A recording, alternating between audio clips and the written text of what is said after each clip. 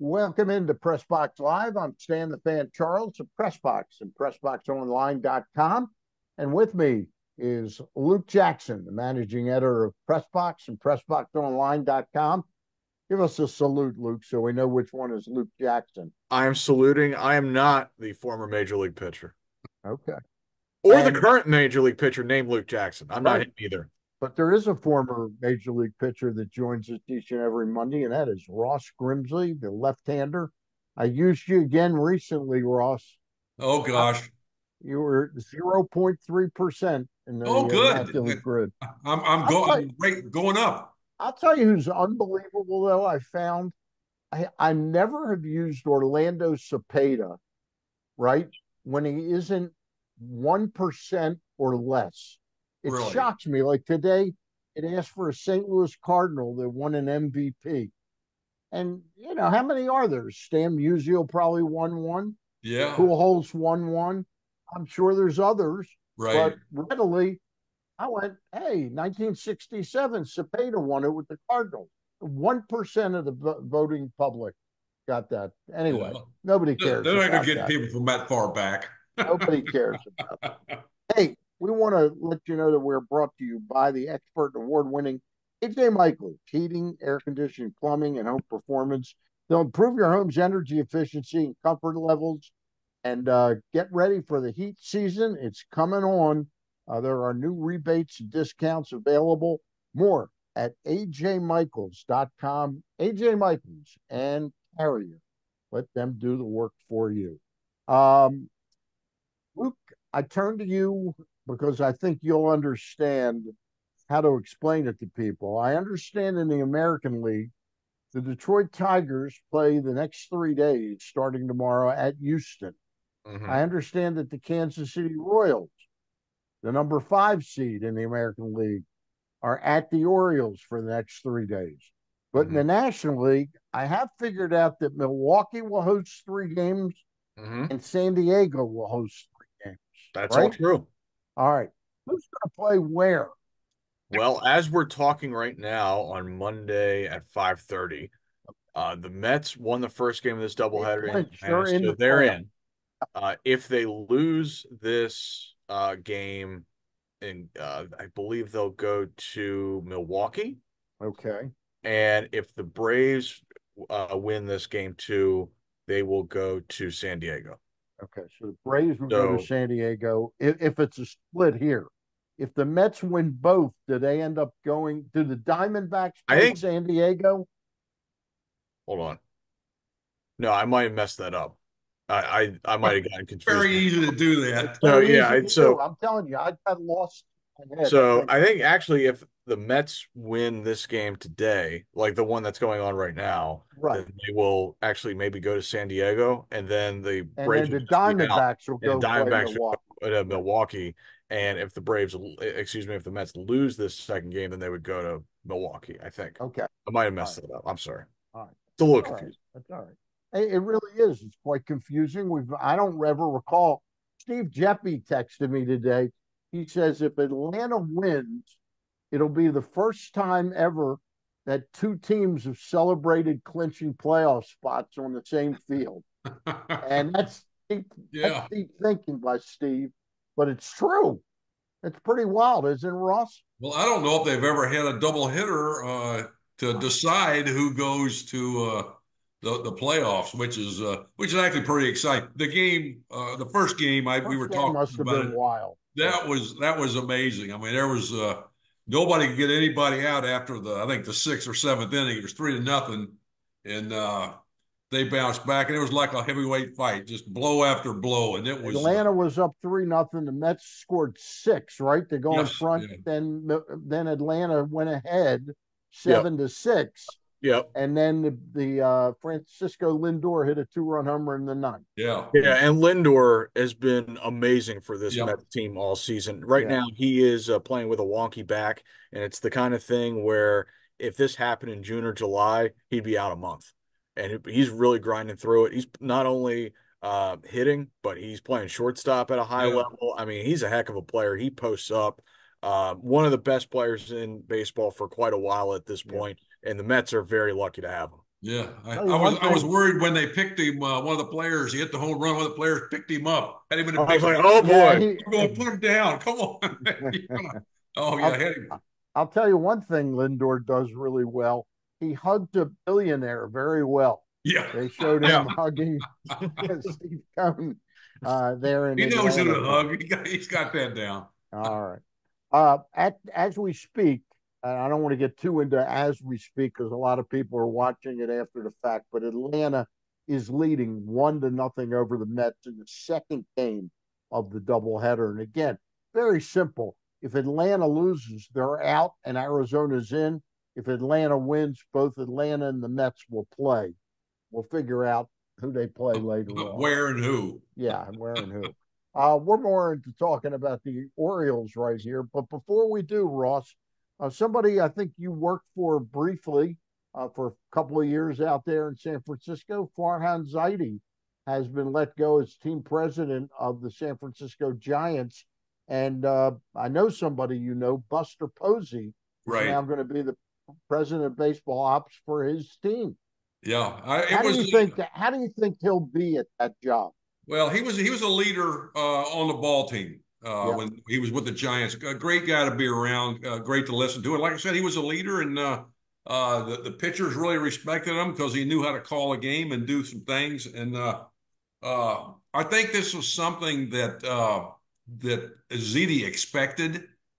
I think he was really under thought. I mean, but as far as bringing Buster Posey in, I think that was a little possibly a surprise. I don't really know exactly, but to some of us, it was a surprise. Not that he's very capable of probably doing that, and I think he will go back to some of the old baseball ways because I know when I was my last year with the Giants was 2014, and a couple years before that, well, actually a year before that or so, they started relying a lot on analytical stuff, and coincidentally, over the next several years, they went backwards.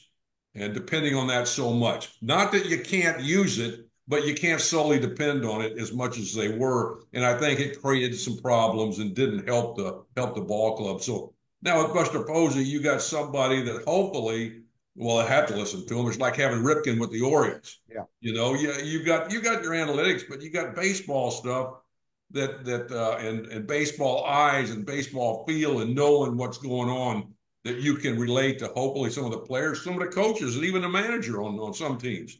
So it'll be interesting to see what happens. Hopefully, I'll get a little more information later on when I talk to some people I know, and we'll find out a little more information. All right, now we don't know the schedule next week for the Orioles, but they might be playing Monday next week. But we'll find out what time. But if we're on, maybe you'll get Shane Turner on with us. We used to work with the Giants, both to talk about that and also talk about the ongoing playoffs right now, Right. which is Luke. I just wanted to ask you: did it remind you about 10 days ago or 12 days ago when they announced that big extension to Matt Chapman, the Giants, Mhm. and they let out the news that it had been Buster Posey who basically got the deal done and negotiated. Remind me a little bit of when the Orioles suddenly signed Alex Cobb and Andrew Cashman in spring training about 4 or 5 years ago, 2018. And then we find out about a month into the season, and both of them were were clients of Brady Anderson, who negotiated their deals, but they were clients of his agent. It reminded me it obviously cut across Stan Duquette's authority, and I think Farhan Zaidi knew his days were done when that happened. Yeah, yeah. So apparently Buster this year had taken on a more influential role with the Giants. Yeah, And maybe Ross would know more about that. And I'm guessing, just based on this promotion, that he has the immense respect of ownership. Not only what he did as a player, but what he means, A, to the franchise, and B, as a baseball mind.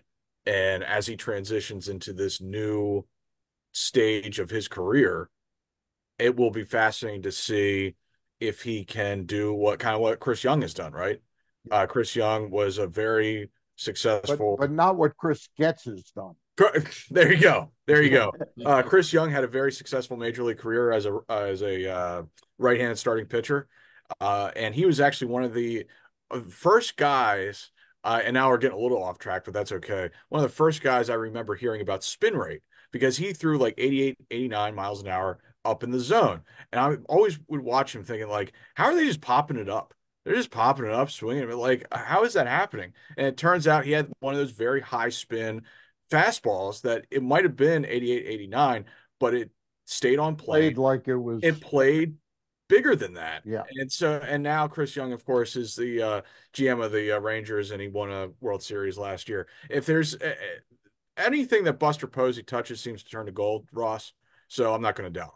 Yeah, you look Chris Young, big tall guy, big hands. You look at a lot of guys with big hands. They're pretty good He's chance. an Ivy Leaguer, right? He went Yes, to he is. Princeton. Yeah. He's very intelligent. When I had when I was involved, we had a company that were making protective hats for pitchers and little leaguers and all that kind of stuff. Anyway, we went to Major League Baseball, went to New York, and sat down and talked with him. And he was obviously very intelligent and knew what was going on. So that going to where he went to Texas, I think, and what he did there, was great. He's got the ability to do things like that because he's smart. But the spin rate, that's something that guys, big hands, Mike Cuellar. I'm pretty sure with the curveball and screwball that he threw, he had a pretty good spin rate. Blyleven, big time curveball. His curveball was so good, the umpires get fooled and they couldn't call. But guys like that spin rate, yeah. So Yeah. hopefully, Ben McDonald talks about how he would throw the same velocity as Mike Messina, and he would throw a fastball in the middle of the plate, and with Ben, it might get hit hard, and Mike would throw the same he thought was the same yeah, pitch, same location, same velocity, and it would pop it up. right. And now Ben knows that Mike Messina probably had a high spin fastball. Well, he Yeah. probably more so than that. He probably hid the ball and it was harder to pick up. Mhm. That's Yeah, another great big thing. deception, Mike. Yeah. Your delivery and where the ball comes out of and how it comes out, and if your other pitches are very similar to that, you'll get away with those belt high fastballs And because and of that. and I'll bet somebody as dominant as Ben was never had to worry about deception because when he was a kid, he was always so dominant. He just did what he did. If he'd been more deceptive, he probably would have been more successful. Well, that's kind of hard to teach. I mean, you either Yep. got it or usually you don't. You start messing around with trying to do different things like that, and it'll affect your delivery, your control, your command, and spin rate, velocity, all that kind of rigmarole. But yeah, it's something else. Ross, I know it's a little far afield here. How many millions did you make in the protective hat industry? Was it COVID got us. COVID got it? COVID got us, and Is there any not chance of bringing it back? not over that period of time. I think more people Came involved in from, that progressed past us. I mean, we got a grant from the National Science Foundation, right. and when COVID hit, it moved us back. And I think some of the bigger companies progressed and did stuff, and we really couldn't do it. So yeah, millions. No, we didn't do that. Did you expect that one day in the not too distant future, pitchers will have something that they can wear that they're comfortable with, or is it a long way off? No, I think it's there, but now you have the head earpiece or whatever they want. Yeah, yeah. So they're going to have so much stuff. The hat's going to be the size of a football helmet. But yeah, I think they'll come up with something. I mean, we were very fortunate. We had some people that worked with safety devices, stuff like that, military grade equipment and stuff. And we were ahead of everybody at the time.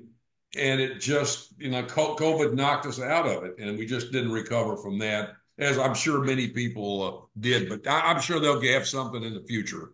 All right, let's pivot to the series in front of us. Luke, manager Brandon Hyde today at his press briefing to the media said that the club he was asked a question about the roster for the 1st Mhm. series and said it's uncertain yet. And he said also past Corbin Burns, it's uncertain who's going to start game 2 and who's going to Yep. start game 3. Is there a chance in your mind, if Burns wins game 1, that they might save Eflin for game 3? Well, I think they probably know what direction they're going to go, and they just don't have to announce it yet, so they're not Okay. going to. That would be my guess. I mean, it would seem like Eflin would be 2 and Kramer would be 3. Right. With But the once you've idea, won game 1, I'm wondering if you want to save Eflin for, well, you're hoping at that point, if you went that direction, that Kramer could go 2, you win game 2, and then you have Eflin for game 1 in New York. That yeah, would be the idea.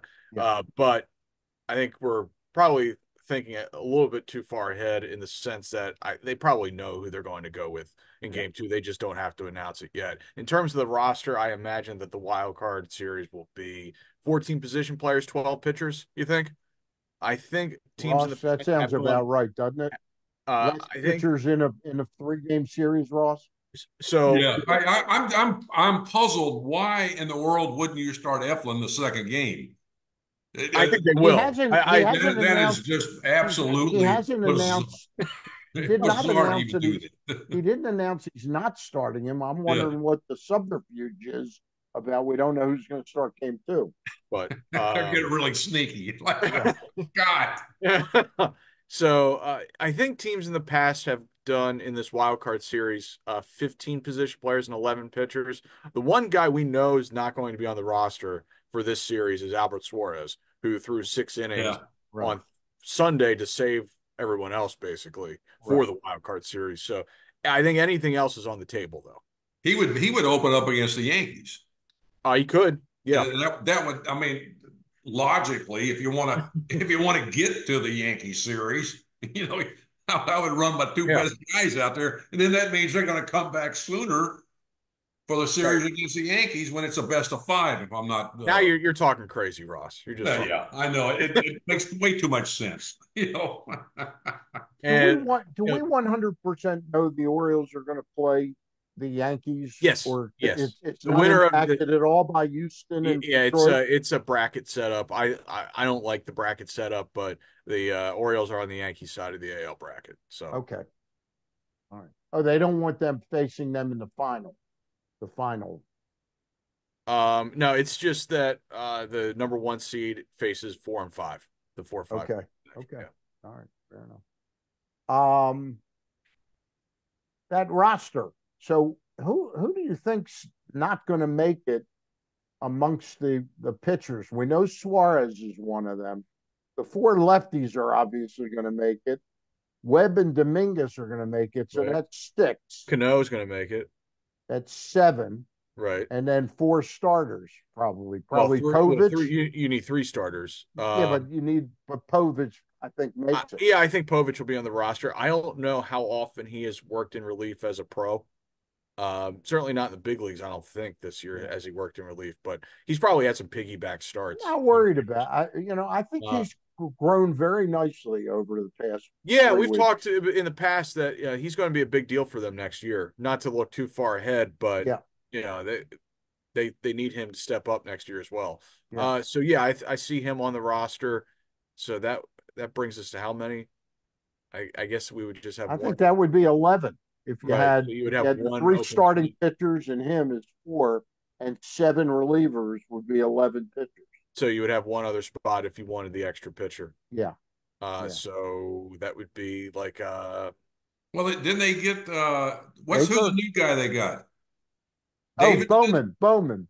yeah. No, Bowman's on there, but Davidson. They got a Davidson from Oh, they Davidson, DFA'd him. They had DFA'd DFA'd him? him today. Yeah. Yeah. Tough business. You come up Yeah, for give one him day and 6 get cut. innings. And, Yeah. yeah. Well, yeah. I mean, you're one of the main reasons they're where they're at, and Suarez is not even on the roster. Right. But that's understandable in a way.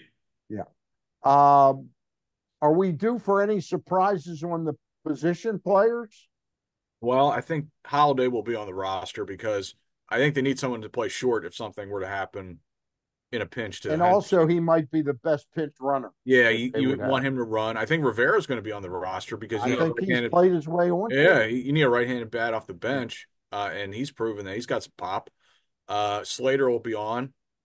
and Jimenez was sent down to Florida. but he's in town again. He's back in He was town. at the workout today. So, Okay. does he become a pinch hitting option? Well, When they've got several left-handers in the bullpen, don't they? The Kansas City. Orioles Kansas of City, Kansas or City. Kansas City does. They got and They got Zerba. They still got Will Smith. right. I thought he was hurt. He's not hurt. I don't think he's on the IL now. I'm not sure. Yeah. But And most of their arms are right-handed. they I got some think power right handed. They got Urseg and they've got Harvey. And Hunter Harvey's on the oh, IL. he's on the IL. Okay. Yeah, he's on the All IL. right. So is Urseg been their closer for the most part? Ursic's been their closer. Yeah, Okay. Ursic's been their closer. John Schreiber's back. Right. He's good arm. They got a couple other interesting arms there. I forget But who the they big are. strength of their team, obviously, is Bobby Witt, Salvi Perez, and their starting rotation. Right. They've got Reagans, Waka, and who's And the Lugo. Lugo. Lugo. And They got a good top three. three. It's not going to be easy to beat them. Right. I brought up to both Brandon Hyde and Corbin Burns the need to control their running game. They've got three guys, although one of them, Darian Blanco, is a real part-timer, but three guys over 30 stolen bases. Yeah. And I remember they ran the Orioles ragged. And Brandon Hyde talked about how Burns has worked over the last month at coming up with some different stuff. And then I asked Burns the same question, and it's interesting. He said at the time that he was reworking some of his mechanics, he was able to get quicker to first base and quicker at a home plate, and he's come up with a few other things. He's obviously it's on front of mind with him now that he's got to keep runners close. Right. And I would not be surprised if McCann catches him tomorrow because Kansas City will start a left-hander, so you get an extra right-handed bat in the lineup. Right. And I love the way McCann catches Burns. And McCann, for me, throws a little bit better than Adley. Yep. And if you have a pitcher who's a little slow to home, you want a better thrower behind the plate. And McCann has been the better player the past 3 months. Yeah. I mean, it's I'm just being factual here. I mean, crazy. Hopefully he keeps his hand behind him and don't get a foul tip off his hand. Right. Because he's susceptible to that because he does it all the time. Question to both of you about Rutschman, though. The last 3-4 games, he suddenly, I know it's a small sample size. You seeing anything different? Either one of you? Right, and not swinging it as bad a pitches. And that's the whole deal with the Oriole hitters. I mean, they live and die by the home run, but sometimes you gotta take what you can get and put the ball in play, and that's one of the problems that they haven't done in the second half. Basically, they're still swinging for the fences, swinging at bad pitches. And I know Rushman will chase that ball down, a breaking ball especially, down and in, and it doesn't have luck with it. Luke, it's funny. You and I text all the time during games. This club, when Rutschman and O'Hearn are hitting well, it just seems like the whole team does well offensively. Right.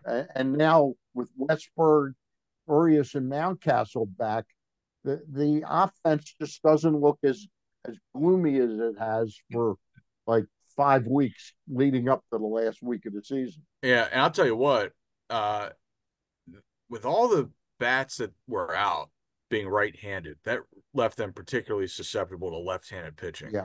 And against Reagans tomorrow, it's going to be awfully nice to have Ryan Mountcastle. It's going to be awfully nice to have Jordan Westberg and to have Ramon Urias. Because before, there was that game where they were nearly no hit in Detroit, or maybe it was nearly a perfect game. I forget. Yeah. AJ Hinch deployed a left-handed bulk guy after his opener. And I mean, the kid looked really good. I forget who it was. It was a good-looking lefty, but it was a hot knife through butter. Was it Gunther? Was it Gunther? Hunter, maybe? Gunther. Oh, Herder. Yeah, Herder. There you go. Herder. And like I said, it was a hot knife through butter. They just didn't have the right-handed bats to match up. Yeah. And now they do against a lefty. And so we'll see what happens. As Buck Showalter used to say, our curiosity will be satisfied. All right. Hey, I need you to pull your thumbs out Thumbs are out. because it's time for the Costas in, and then we'll make our predictions on this first series. I think I know how we're all going to predict, but I wonder how many of the three of us had the Ravens last night. I picked the Bills last night, getting 2.5 points. Oh, come So on, Stan. I thought the Ravens would win the game, but I thought the spread was a little high. Costas Inn, located at 4100 North Point Boulevard. And if you don't have a ticket to tomorrow's game, and it's a little bit wet outside, because it might be, although I hear the rain is going to be mostly in the morning, and it might be one of those days where it gets a little clearer, and they may play in a little bit of a drizzle tomorrow. But if it's you don't have a ticket, there's no better place than the Constance Inn to go watch a baseball game. The TVs, they got about 12 TVs across the bar and the restaurant. Got great crab soup, great crab cakes. Get a nightly special for dinner if you go past, I guess, 5 o'clock for dinner. Dinner special. Costas Inn is a one of a kind place and really one of the landmark restaurants in Baltimore. All three of us have eaten there many, many times, and we love the place. And of course, we give it 2 thumbs up. Luke, 2 thumbs Oh, up. I'm sorry. Exhaustion stuff. There you are. 6 thumbs. All right. The Costas Inn. What else can you do? You say the same thing. So we came up with this cute thing with the thumbs, and I think it speaks well of the Costas Inn. Um, Guys, we've got this series. It's a best 2 out of 3. It looks like it'll be Reagan's, Lugo, Waka. It's a tough 3 customers to face. They'll face in one way or the other Burns, Eflin, and Kramer in some shape or form. Who do we like? Ross, who you picking in this series? I think the O's in a short series especially, Yeah. and I mean they're going to have to control the running game that Kansas City will do. Stop! Don't let Witt beat you. Don't let him beat you. I mean, let somebody else, and that will be one of the big things. I mean, one of the ways to stop the running game is keep them off the bases. And That's a good way. Yeah. Corbin Burns might just have stuff to do that. Well, I mean, all three of the starters for the Orioles have been pitching really well. The bullpen, I think in September was the third worst. They had a 551 earned run average, so that's concerned. But I think if they get deep in the game with the Orioles starters, that will be big, and I think they're very capable of doing that. But also, Kansas City, the last, I think, 11 games, they've scored 20 runs. They've averaged under 2 runs a game. So that goes in favor of the Orioles starters and pitching staff as well. So I think the O's can win this here against Kansas City. It's not, 3-game series. I think that leans more towards them, the O's for me, than Kansas City at that. Luke, who you like in the series?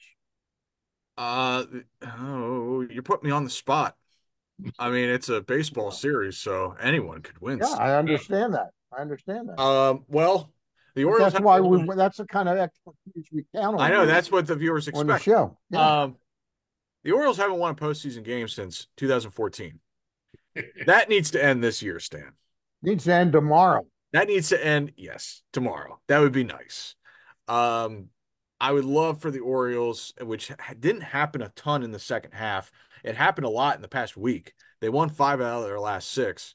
And so hopefully that means they're playing good ball now. But to get a couple of runs early and allow your starter to play from in front, when Corbin Burns gets a couple of early runs and he can play from in front, he's really, really good. He knows how to take advantage of an aggressive, antsy team on the other side. So I think that the Orioles will handle business at home in this series. They should be able to handle business at home in this series. But don't underestimate the Royals. I know that the Orioles missed Skubal, and I know there was some concern about facing him in game 1 if the Tigers were the team to come to Baltimore. this is a good Kansas City team with one of the best players in baseball and Bobby Witt. A little Freudian slip there with the San Diego team. Oh yeah, they're really good too. We can talk about them if you want. They're still waiting on an opponent. So I'm looking forward to it. All right. I think, and I know what you were alluding to also is we didn't get like, it wasn't like we missed Scooble and got a bum we're facing. Reagan struck out about 230 batters He in is an 180. enormous left-handed arm. Yeah, he's a great left-handed arm. And JP Piccolo, the general manager of the Piccolo. Kansas City, what is it? Piccolo. Yeah. Piccolo. Yeah. He did a super job last year turning Aroldis Chapman into Cole Reagans. Awesome. An awesome trade last year in May last year. And Reagans developed into one of the best arms in the league. I think they acquired Corbin Burnes for this moment. They also acquired him to be the the titular head of the pitching staff and set an example. And for the most part, except in August, he did that each and every time out there. He kept his team in the game. He kept the opposite side down offensively. And then he's also acquired to be the guy to start game one of a big series. And I think the fact we got so many players back and the momentum we have, and I think a big factor that isn't being talked about a little is I think the Orioles this year will benefit from playing immediately rather than waiting the 4 or 5 days to play a game. So I like the Orioles. It's not going to be easy. This is a very capable team, but Kansas City also showed some vulnerability the second half. They twice lost 7 games in a row. So they've got some weaknesses in the lineup. One thing is there's talk that they're getting their first baseman back, Right. who drove in 97 runs, Dan Pasquantini, and that's a big get for them. But again, like we had to worry with Westberg, who had a broken hand. This guy had a broken thumb. Is he going to be fully healed? And I don't know if he's rehabbed much at all. But supposedly he'll be in the lineup tomorrow, Luke. Really? I didn't know that. Yeah, I didn't either. That's what I read today. Yeah. You heard he was hitting, swinging the bat some, but I didn't know if he was game ready or not. So Right. that'll be interesting. Well, we'll find out tomorrow. Yeah. You know, the big thing, the O's Yep. getting the Mountcastle, Westberg back, that's tremendous. And I think I really look at Westberg being a guy. There's always somebody that you don't expect that rises up. And then there's guys that you expect to do well that don't. So I look at Westberg to be a big piece of this going forward. Look, I'd love to eat crow on Ryan Mountcastle. He's certainly capable of rising to the moment. Maybe just coming back from injury, he won't be thinking as much. He'll just be reacting. But they could use a big series from him. He could be a big difference maker for the Baltimore Orioles in this series against Kansas City. Weather tomorrow, supposed to again be rainy in the morning, supposed to pretty much clear off. Sounds like it could be either a little bit of a late start, like 5 o'clock. I'm not a weatherman, and I didn't sleep at a Holiday Inn Express last night, but it looks like they'll get the game in tomorrow. And again, the Orioles play at 4:08 tomorrow, 4:08 Thursday if that game is needed, and 4:38 tomorrow. The games will not be on Masson. Luke, do you know which network is going to have the games? ESPN2. ESPN2. Ben McDonald's going to be one of the color guys. He is going to be one of wow. the color. Yeah. And then is Palmer doing some broadcasting somewhere? I heard him talking about it yesterday. It sounded like maybe the radio. I don't know. Yeah, it might be on ESPN radio or something. I'm not sure. One other thing is Masson tonight. If you're watching this either live or shortly after it aired, I think it's 7:30 tonight. Masson is going to have a whole hour-long preview of the playoffs. So with Kevin Brown probably hosting that, and probably all the voices that you've heard all summer. That's going to do it for today. Again, we thank our friends at AJ Michaels, expert and award winning AJ Michaels Heating, Air Conditioning, and Home Performance. They'll improve your home's energy efficiency and comfort levels. The heating season is coming fast. New rebates and discounts are available. More at ajmichaels.com. AJ Michaels and Carrier.